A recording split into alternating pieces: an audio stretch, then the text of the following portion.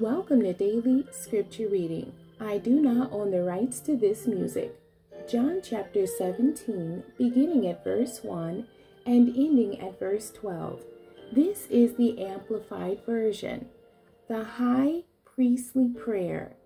When Jesus had spoken these things, he raised his eyes to heaven in prayer and said, Father, the hour has come. Glorify your Son, so that your Son may glorify you, just as you have given him power and authority over all mankind. Now glorify him, so that he may give eternal life to all whom you have given him, to be his permanently and forever. Now this is eternal life, that they may know you, the only true, supreme, and sovereign God, and in the same manner know Jesus as the Christ, whom you have sent. I have glorified you down here on the earth by completing the work that you gave me to do.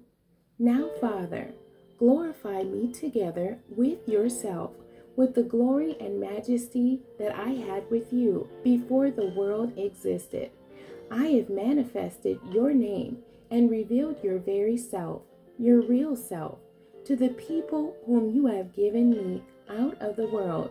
They were yours, and you gave them to me, and they have kept and obeyed your word. Now, at last, they know with confident assurance that all you have given me is from you. It is really and truly yours.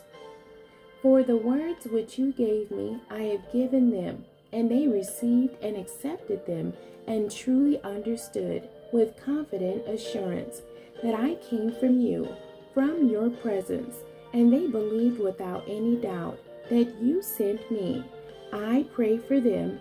I do not pray for the world, but for those you have given me, because they belong to you.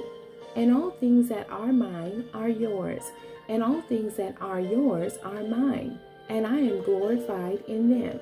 I am no longer in the world, yet they are still in the world, and I am coming to you.